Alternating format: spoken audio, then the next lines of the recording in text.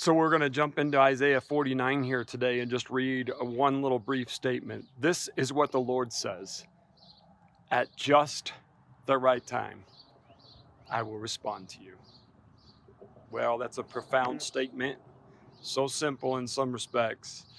But church, as I read that and I'm thinking about it, I know this for Dave. I'm talking about myself here, that I'm often desiring God to answer way more quickly than he usually does. I'm usually wanting God to do stuff a lot faster than he does.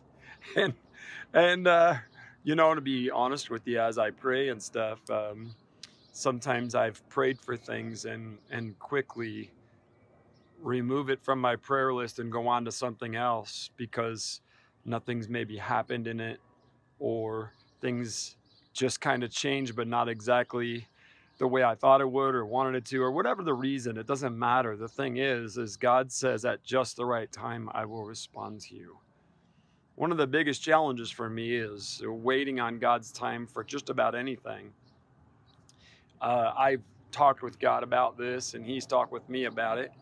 And usually it's like, wait, that, that's usually his response to me, because I'm usually in a hurry. I'm always anxious about stuff getting done, not having anxieties, but I'm saying, like, I'm looking for things to happen because I'm more of a doer and I want to see it happen and I want to move on to the next thing. And I'm looking at 3 things down the road, and at just the right time, I will respond to you. And so I pray for you today. Whatever you're asking God for, whatever you're trying to do and accomplish, I pray that you will just trust him and know that he will. He responds perfectly at just the right time.